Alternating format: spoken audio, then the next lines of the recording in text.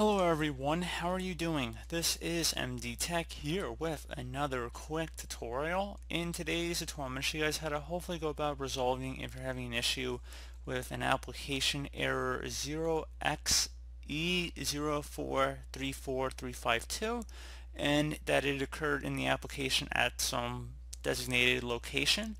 So this should hopefully be a fairly straightforward tutorial, and without further ado, let's go ahead and jump right into it.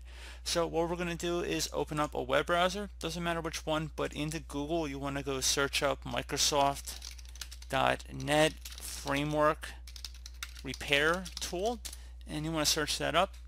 Best matches should be from Microsoft domain here, and just like I said, Microsoft.NET Framework Repair Tool. Go ahead and just select that link.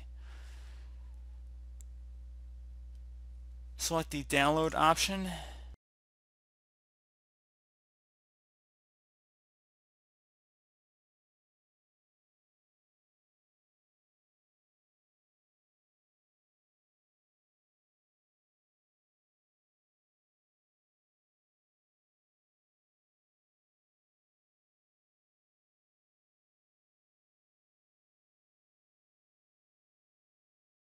You want to select the Net Framework Repair Tool, so I'm just going to check mark that option and then select next. Only about a little over a megabyte in size, so that's not very big.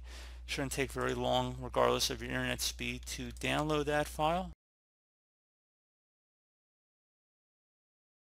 And once it's done downloading, just go ahead and left click on it one time to open it up. Select yes. You can minimize or close out of your web browser too. After you're done looking through the end user license terms of this utility, you want to go ahead and check mark where it says I have read and accept the license terms and select next.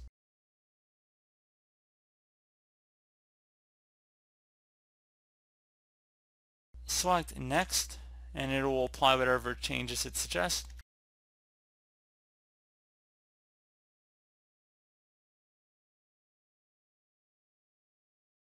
It should list what changes are complete and then select finish. It would suggest restarting your computer as well this time. So let's just go ahead and restart our device.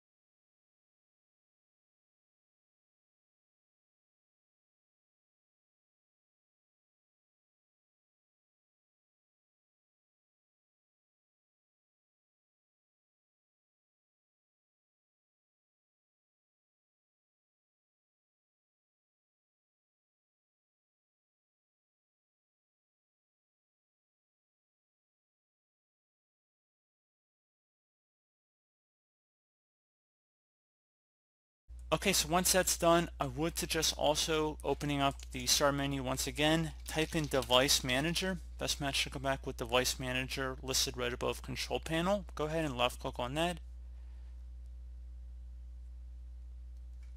Expand the display adapter section, so either double click on it or left click on the little arrow next to it to expand the drop down. And whatever display adapter is listed under here, you want to right click on it and then select Update Driver. Select Search automatically for updated driver software.